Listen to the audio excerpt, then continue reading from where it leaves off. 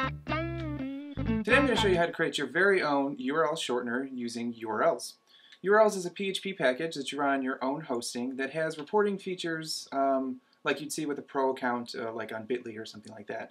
So before I start this tutorial, there's two things you're going to need. One is a short domain, which you can buy on like a register like GoDaddy, or we use Namecheap, and web hosting. So once you have those two things, you're good to go. So here's how to set up your very own URL shortener with URLs. First thing to do, you need to grab the code from their GitHub page. So just click the zip archive here. Then we'll open it up.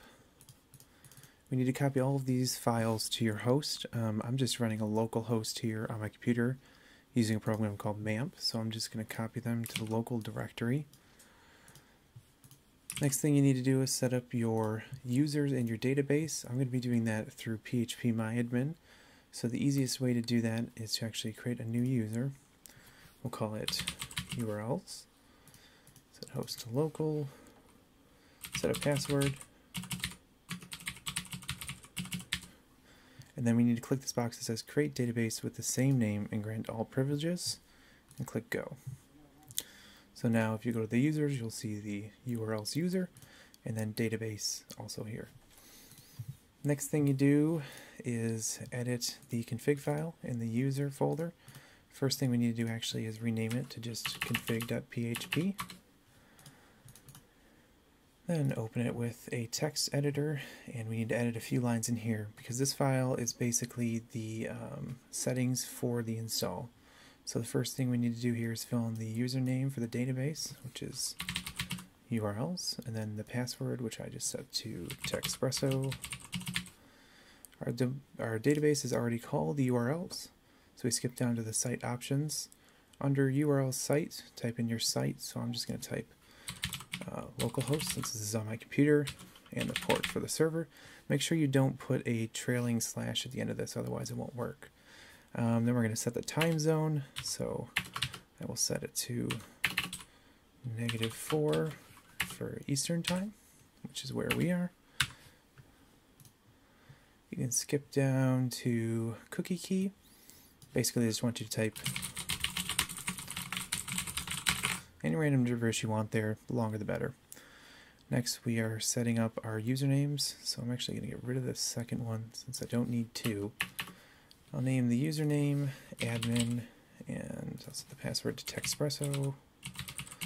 Now this is in plain text now, but actually the first time you run URLs, it'll actually hash the password, so it's safe.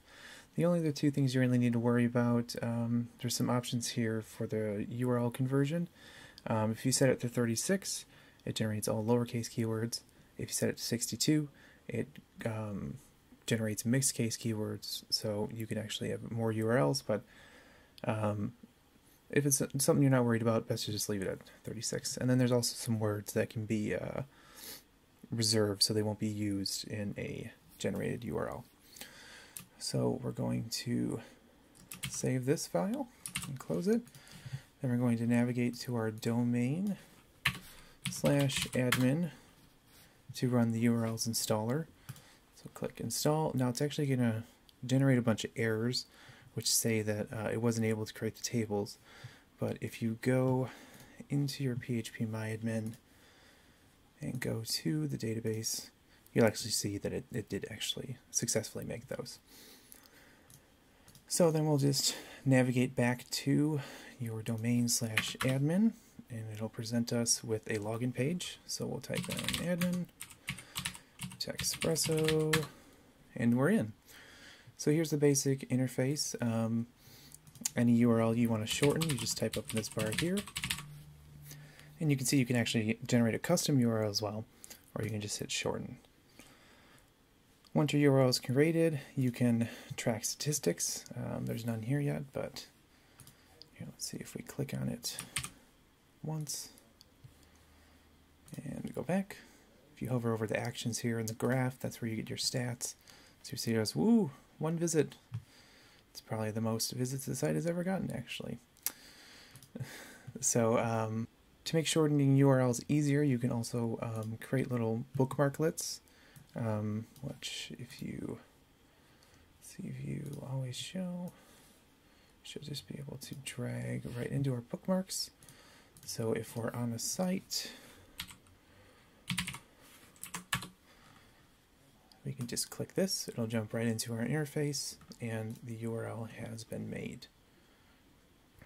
So yeah, that's pretty much it. Happy linking.